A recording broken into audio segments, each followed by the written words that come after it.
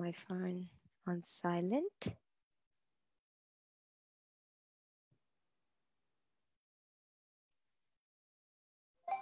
Hello, I believe we're live. Welcome to the Business of Property Facebook country. We have Darren Younger from Bricklet and on the Business of Property with us. This is really exciting stuff.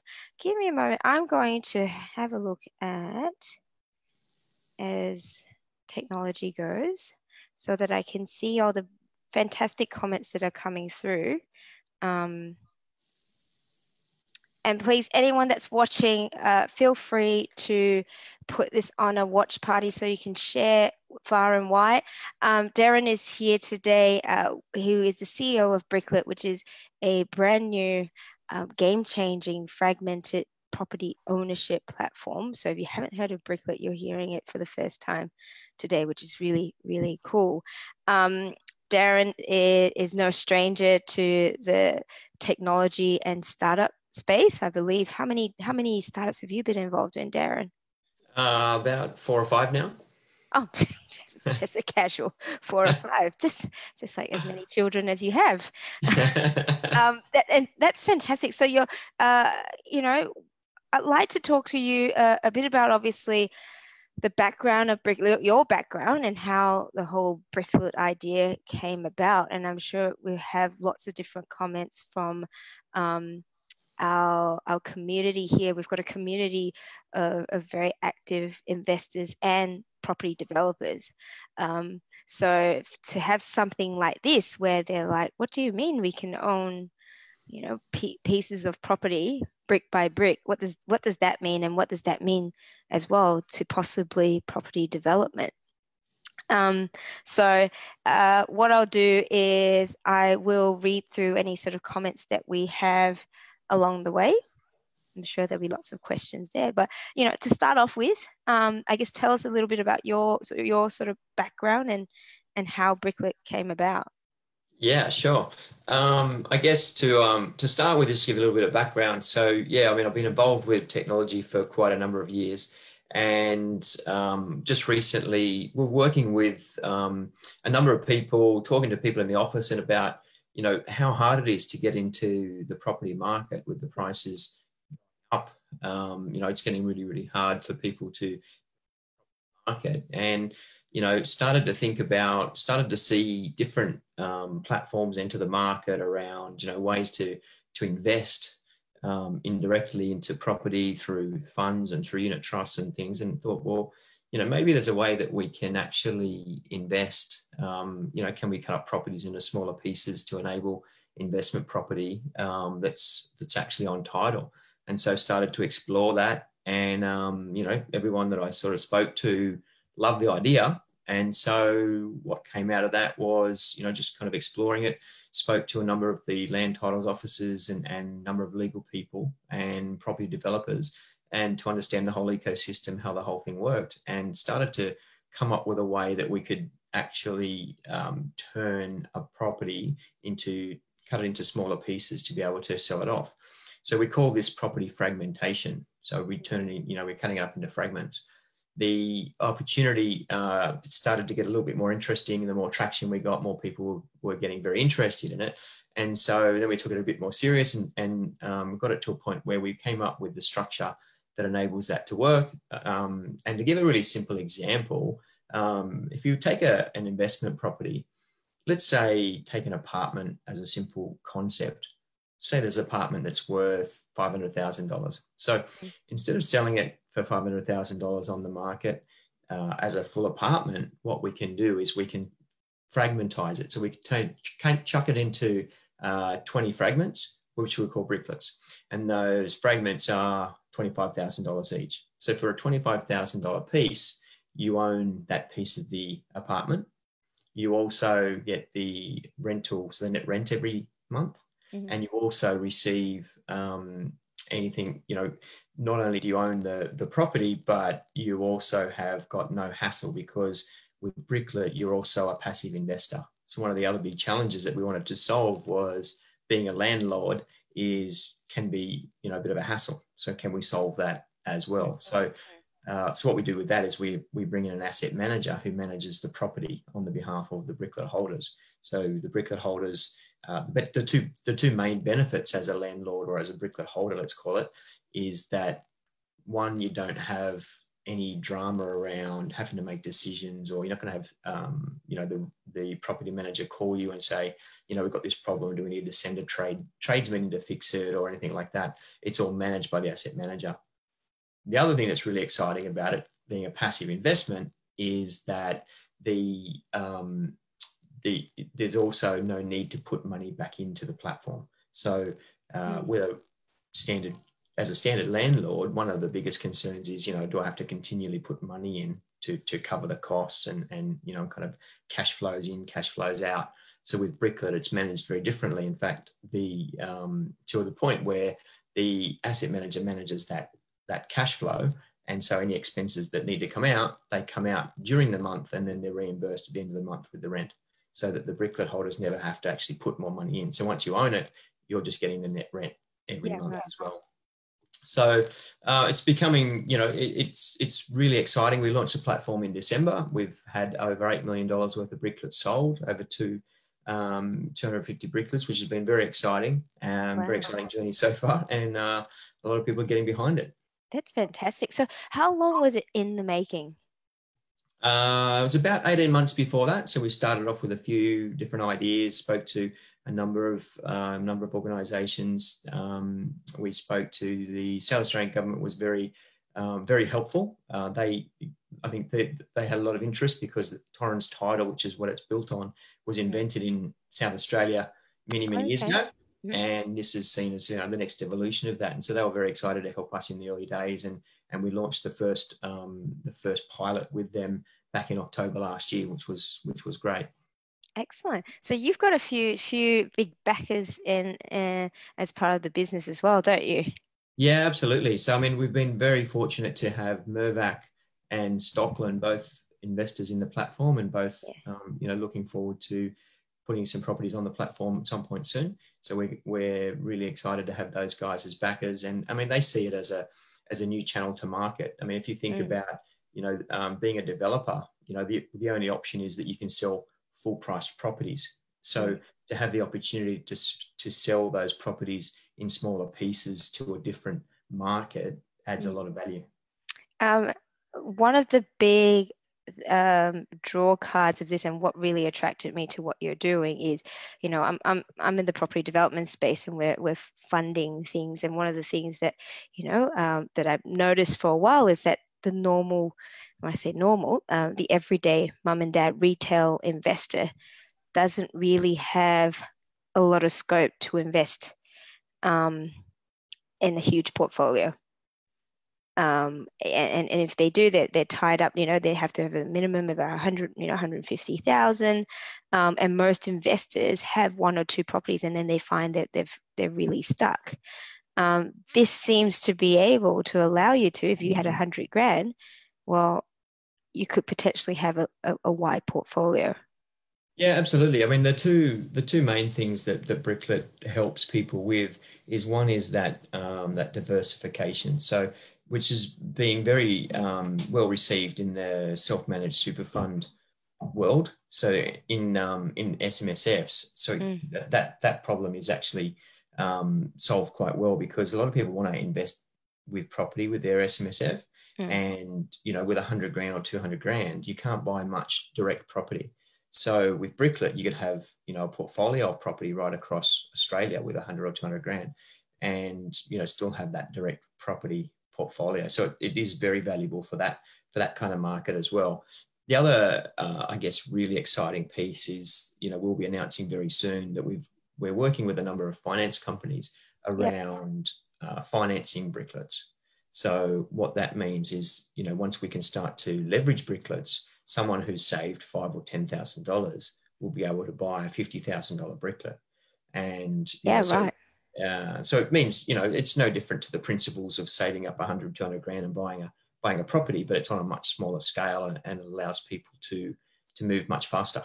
Yeah, so they can leverage like they would a normal investment property. Yeah, absolutely. Wow. Okay. Okay, so is there, are you finding the markets that are really drawn to it?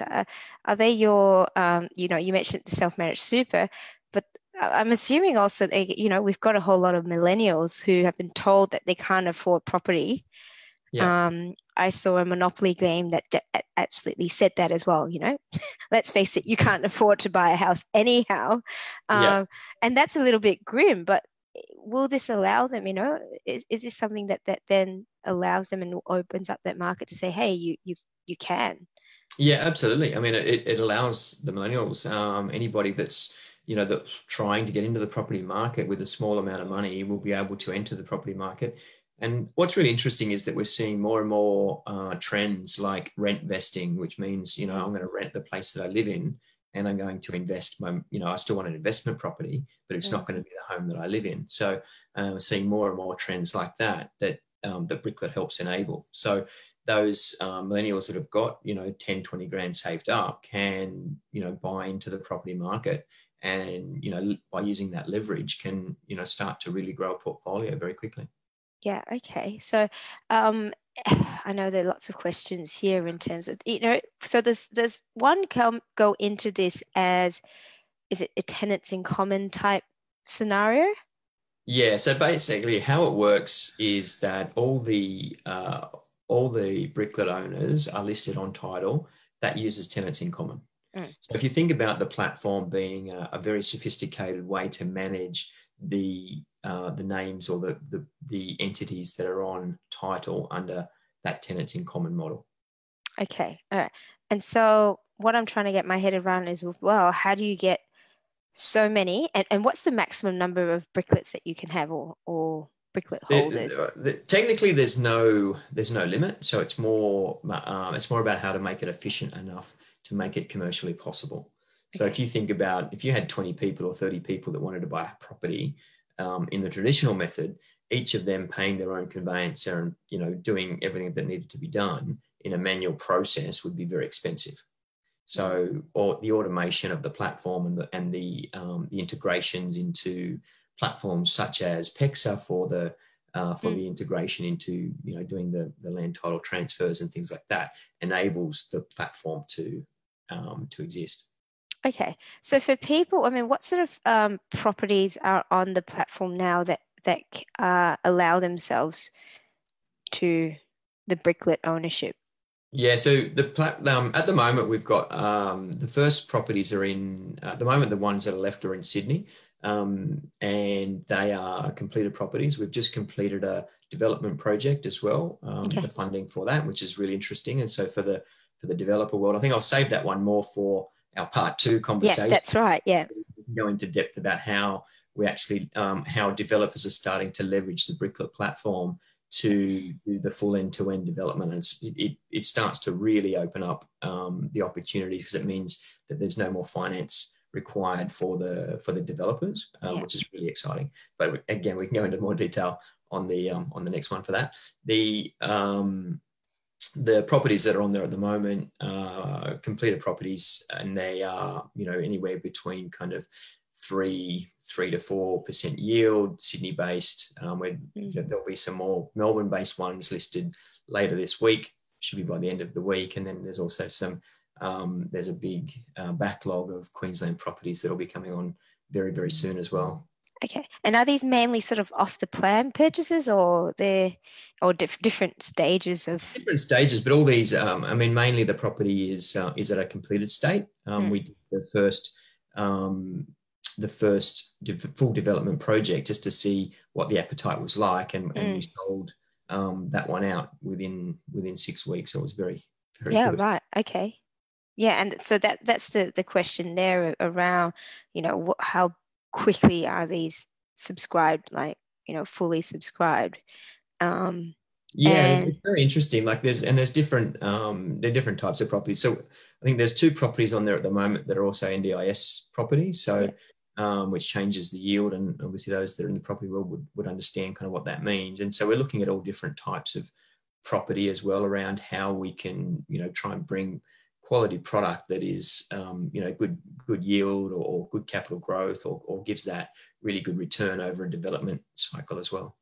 Okay. So say for our community, obviously we've got a whole lot of developers and they've got product, right? We're not talking about the funding the project, we're talking about Yep. the end product here.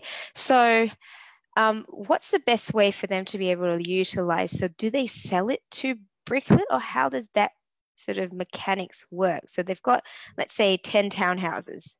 Yeah, good Um, question. So how the platform works from a developer's point of view that has completed stock is so we would go through a compliance process around understanding a little bit about the background of the developer, make sure that the quality control boxes are all ticked.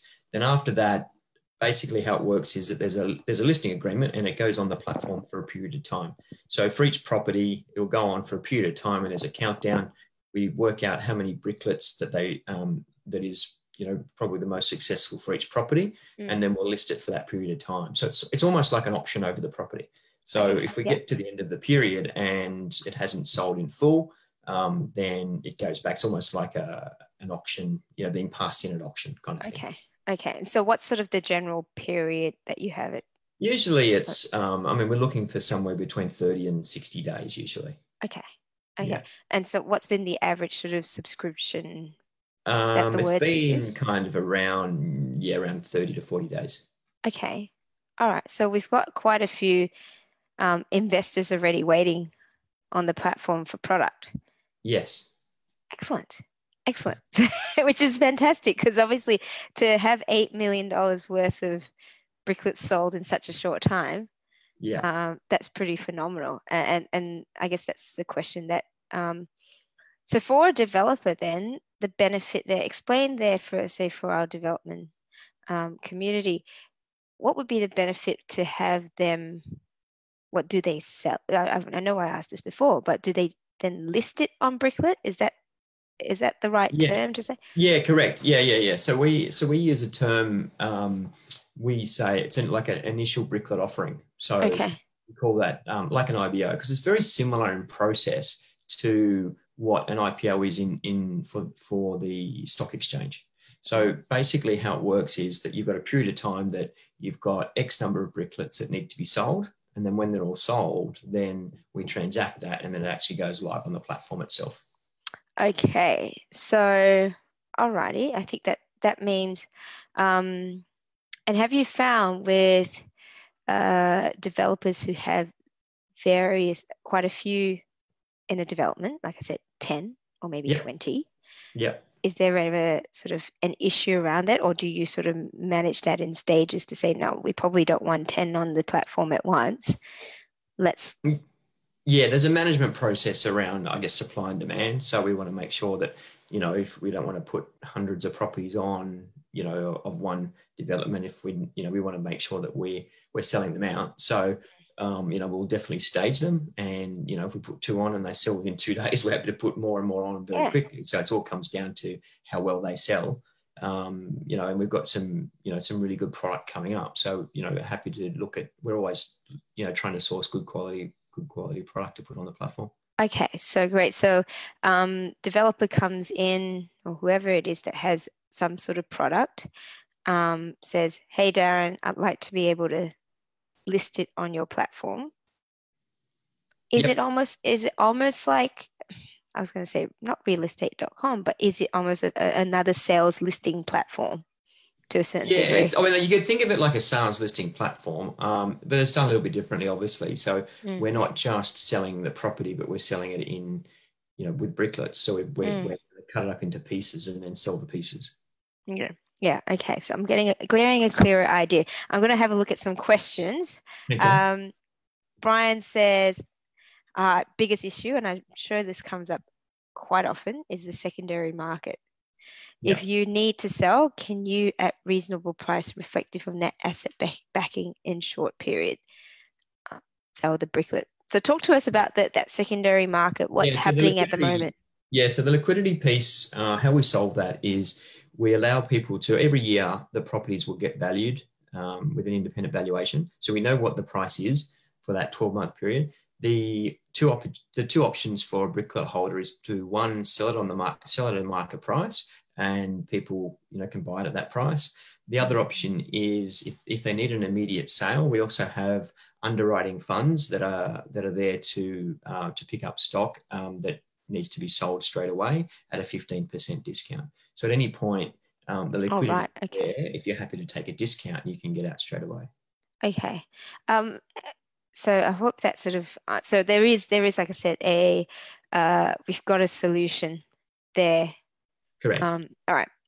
So let's talk about I asked you before around the ownership and the structure as well. Let's step back a bit.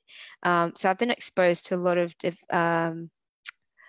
similar sort of platforms where it's mainly a unit trust, and you Yeah. can buy very small, Yeah. units or large units. Talk to Yeah. us about that difference there. Yeah, so the main difference, I guess, between any of the other similar style platforms or fractionalization platforms is that they run it as a unit trust. So just means it's indirect. So it Mm. means that you own units in a unit trust. You don't actually own your property. So with Bricklet, we went to a lot of effort to make sure that anybody that owns a Bricklet is actually on land title. So it might not sound like it's a significant difference, but it does make a lot of difference to people that want to own property, and has a lot of different advantages as well. One of the things that obviously that people realize straight away about that is that each time that you buy a Bricklet, you also do need to pay your prorated stamp duty and any Mm. of the fees that are associated. So it has a bit of a negative on that sense, but at the same time, you're getting the pure property. Okay, so you've got and the legals in terms of conveyancing. How does that get managed? Yeah, so all the conveyancing is managed with the platform. So we have a national e-conveyancer on the back end, which we're automating more and more. So we leverage a platform called Title Exchange, which is it's an e-conveyancing kind of platform, and we want to. The ultimate goal is to get it to a point where we can transact and have it settled, within hours, if not days, Yeah, which has yeah. never been seen before. So Okay. that'll take a bit of time and a bit of effort, but we're working in conjunction with that entity to make that possible. So can you give me an example if we've got a 25,000, and is that sort of the smallest quantum of investment? Yeah, I mean 25,000. I mean maybe go down as low as 20,000, but Mm. the reason for the price point is mainly around the stamp duty. So with the prorated stamp duty, when you start to go much lower than that, the percentage of the fees starts to increase. Mm. So if you went down to say 10,000 or $5,000 worth of property, the amount that you pay in all the fees, the percentage, even though the dollar amount comes down, the percentage starts to go up. So it doesn't make it as efficient.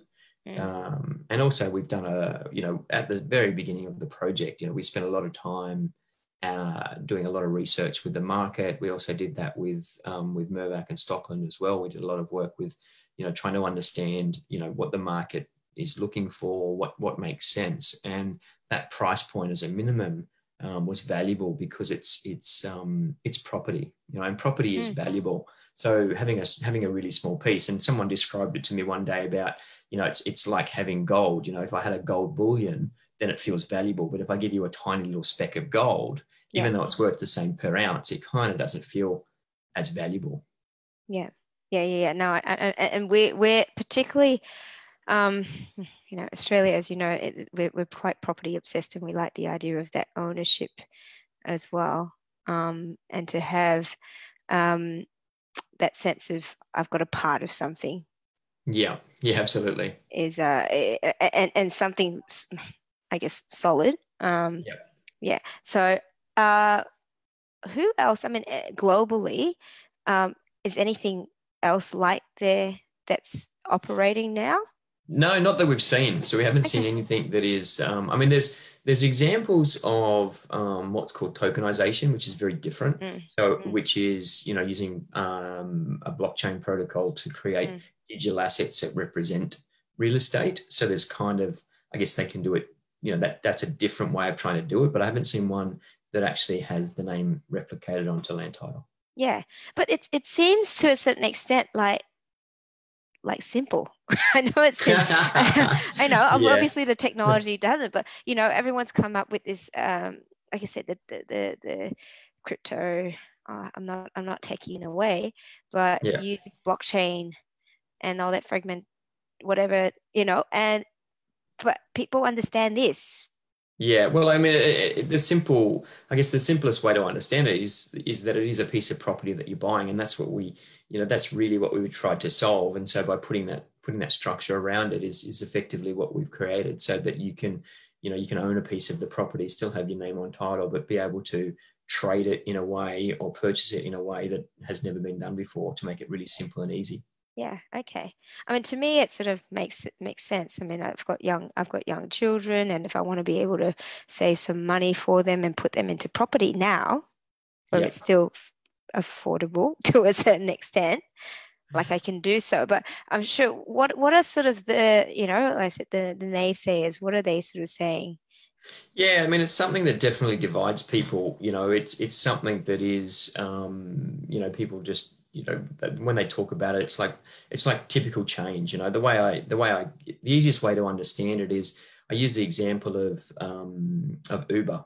Mm, With Uber, if I ask people, have you caught an Uber recently? And most people say, yeah, I've caught an Uber. But if you ask them, how many people caught the very first Uber?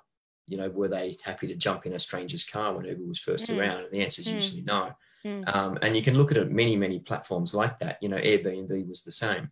Most people now use Airbnb for at least one holiday a year. They'll use an Airbnb mm, mm. where, were they happy to do the first Airbnb and live in some stranger's house, and borrow it just for a week? Most people were a bit skeptical until it kind of got some traction. So Yeah, I think it's more about people just understanding it and getting used to that, new way of property, in the same way that people, they take time, and that, those that are skeptical, that's fine, just sit back and watch what happens. And, mm. this will be something that changes the way that property is traded.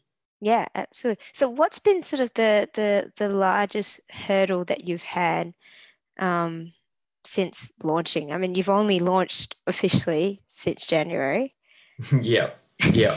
I think the reality really comes into how I think it's more the opposite. It's more the getting people to understand it, I think, is one thing, but the what's been amazing with this so far is that the amount of traction that we've got, and there's a lot of excited people for there's obviously a lot of skeptics that want to sit back and see what happens, but at the same Mm, time there's a lot of people that are embracing it and saying, mm, wow, this is amazing. I mean, the developers that just completed the first development project on Bricklet, they're absolutely over the moon. I mean, yeah, okay. totally changing the way they do things. So it's Mm, just more about just getting people used to it, yeah, more than anything. And it's more, okay, who is Bricklet? Of course, everybody's going to be a little bit worried. It's a new platform, and I just keep coming back to those examples of being those early adopters versus mm, someone who's going to sit around and kind of wait to see what happens next. yeah. So are there so for the investors out there that are interested, and feel free to ask questions. I'm sure a lot of people are just going, "Wow, mind blown." I'm sure you get this that reaction a lot. Yeah. And people are asking about the secondary market. They'll talk about the valuations, Yeah. and how they can extract, whether they can leverage the equity from. Did we talk about accessing equity? No, we talked about leveraging if we were able to, Yeah. use a deposit and all that. So how is it that ability to access equity? I mean, there will be in the future. I think there's a little bit more work to be done around what has to be done for existing properties, especially existing properties that people want to release some equity over time. Mm, It's definitely possible, and something that's on our to-do list at some stage, to look at that scenario, because mm, it is very valuable. At the moment, it's not available. We've taken the path of going, the new property is much easier to put the process around. So we're focused on that at the moment. However, we will be looking at that ability to release equity over time from a property. okay. All right. Cool. So, uh, obviously, just with any new technology, there's going to be added stuff going on in the background. I'm sure that we'll be tacking on along the way. Let me see if there are a few comments here.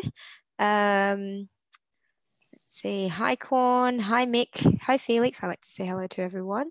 And a few other people here. We mentioned very, very briefly, and this is just a little bit of a light touch on the property development side of things. And I won't go into too much detail because I like us to have some time to go through part two. But you were actually talking about a new way of funding developments as well. And that's a whole development site. Yeah, absolutely. Yeah, Okay. so I think that's something that we'll go into a lot more deep dive Correct. onto onto the next session. But basically, what it means is, I mean, a typical, just to give a really high level, I guess, snapshot is that development is typically kind of, you'll pay for the land, you'll finance then to do construction, and then the price is paid and everything's settled, and you make the remaining as profit. So that's the traditional model. With Bricklet, you actually raise the price, you raise the money for the land, and you raise the money for the construction, and take some equity in Bricklets in the project, and then everybody shares in the upside. So it starts to make a very, very interesting project. So yeah, really definitely. Talking about that next Yeah, week. I think it will be that's something that's going to take a whole session on its own, because, and probably if you've got some slides there, because this is a whole different the funding space in development, as you know, is very, very topical. There's a lot of private lending out there. Admittedly, private lending is getting more expensive as well. And banks aren't lending as much as they used to. So I'd really like us to explore how that looks like, and the benefits, and probably the savings that you're getting as a developer from it. But you're not, like I said, we're looking at a whole different model there. Similarly, as we are as investors looking at it from a different model. Absolutely. So the one thing that sort of popped out of my mind is, are there actually cost savings for investors using Bricklet? Well, I guess the cost saving really comes into, from the investor point of view that buy Bricklets, there's not much difference between what they would buy with a Bricklet to what they would buy with a full property. It's very, very similar in price. There's no real cost saving. But there's also no extra expense as well. So we've done our best to make sure that there's no cost to the Bricklet purchaser other than the regulatory costs of stamp duty and those kind of typical purchase fees. Okay, so for a 25,000 purchase, what can we sort of expect there in terms of stamp duty, legals? It works out to be roughly around kind of 5%. In total. So it's very similar to, if you look at a full property and see what you pay, again, similar percentage. So it's fairly nominal there. And are people expected to also have get their lawyers to look through any of the legals, or absolutely they can. Yeah. I mean, the way that the platform works is that it's structured as a financial product at the way that we lock the Bricklet into the land title. So there's a document. There's two documents. One is the master document, which is the master IM, which is available at any point on the platform as well after you sign up. And also there's a document that goes with each property, and that IM that goes with each property has got a full detail around who the developer is, what you're paying for, what the suburb is, all the detail, and a lot of all the legal details are in there as well. So if anybody wants to take that to their lawyer, they can obviously get that reviewed and So it's an information memorandum, so it's under a financial services license. Correct. Okay, perfect, excellent.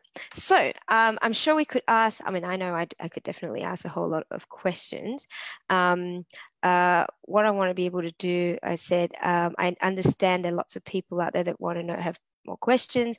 Anyone that's in Brisbane, I know that you've got an information session sometime this week. Yeah, absolutely. Yeah, we've got this Thursday night. If there's any Brisbane people on there at the moment and they want to, maybe you could share the link out after this. there's an event. It's I was going to say in Silicon Valley, but it's in Fortitude Valley. It's like Silicon Valley. It's So on. if I'm just anyone, having a look. It's in yeah, the evening, so you've got to register. It is free, 5 to 7 p.m. Thursday, 5th of March, in Wickham Street. So right yeah. after that, you can go for a party. Um, a Vestix Lab, is that a startup? Yeah, they're kind of an Site? innovation company. They've Okay. got a very nice space there, and they're partnered with us to put on the event. So it'll be a really good event. Okay, fantastic. All right, I've got the link here, and I'll add that on to 1 second. I'll add that on to the comments little later on. But I won't get too excited about talking about the funding side of things because I'm holding myself back. But this is going to be part two. I'm pretty sure we've got you locked in for next week. uh, 2 weeks time. 2 weeks. 2 weeks time to talk about how we can fund development projects through Bricklet. So if you've got questions, hold them till 2 weeks from now if you can.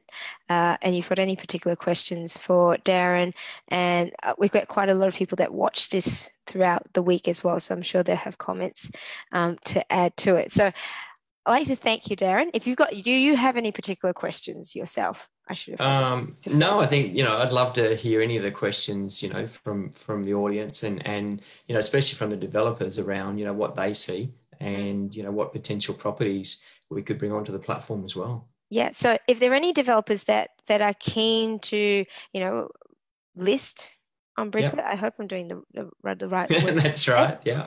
And I know there's a bit of stock sort of flying around in some places, and people like to have pre-sales and things like that.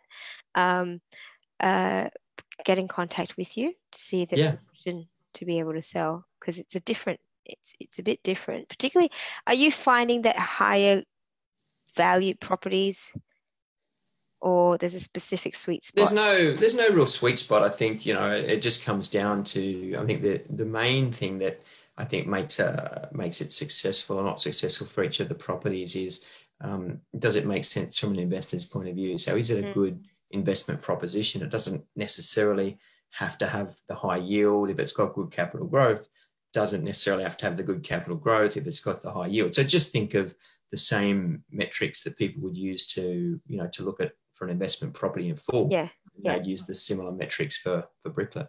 Okay, excellent. Well, if they've got any questions, I've put a link to your website, and I'm sure there's a contact. Was there a contact us Yeah, email that you've yeah. got there? Excellent.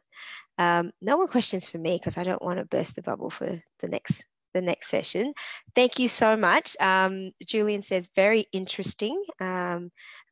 Julian's from Brisbane, but he's actually in Sydney at the moment. So it's a shame you can't make the information session. But I appreciate your time, Darren. I said, I'm very excited about this platform. Definitely, we're looking at it from an investment point of view, personally, as well as our projects as well.